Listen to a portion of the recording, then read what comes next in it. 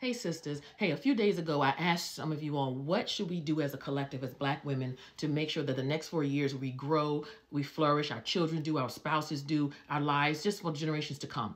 And many of you all gave me great input: health, mental health, spirituality, everything. And so I want to start with that. The first thing I want to start is with God, because everything, in my opinion, starts with God. And I want to ask you, those of you who attend church, is your pastor Caucasian? And if your pastor is a white male or female, have you ever heard them stand flat-foot and firm in that pulpit and say, we renounce or we come against the spirit of racism, bigotry, sexism, and all the other hate? If you have never, ever heard your pastor even teach a sermon against racism, against hate, you might want to consider where you're worshiping. Because as the leader, so is the flock.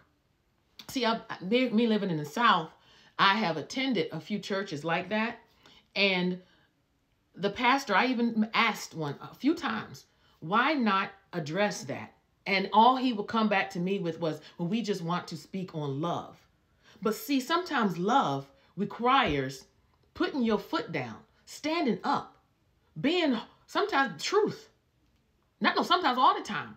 Love is not always, oh, I just love, we just got to love one another. No, I love you, so I need to correct you. I love you, and I need to let you know you've been out of order, you've been out of line. And see, too many people, particularly white pastors, are afraid to do that. These evangelicals are so afraid to. And so then you have a congregation full of bigots who mask it, sitting in church for an hour and a half, listening to their not inclusive music, just a bunch of guitars, same type of worship music. Like, come on, let's wake up, people. So again, I'm not telling you to leave your church, but if you have not heard your white pastor say anything against the racism that's going on in the land, consider where you're worshiping. That's all I got to say, ladies. So these next 4 years, it's going to be great. But we got to reevaluate some stuff now. And most importantly is evaluate where you worship. And that goes if your pastor's Black. If he is talking crazy or misogynistic or out of line and not sound doctrine, get out of there too. Too long has the church put their foot on our neck as women.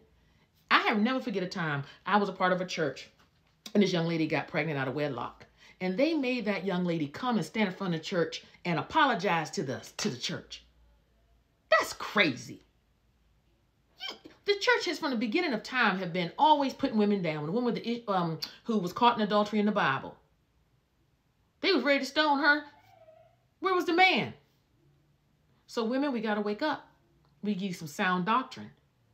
And so all I'm saying is, let these next 4 years, it's an awakening has already started. Just keep flowing in it. All right, y'all be blessed. Bye.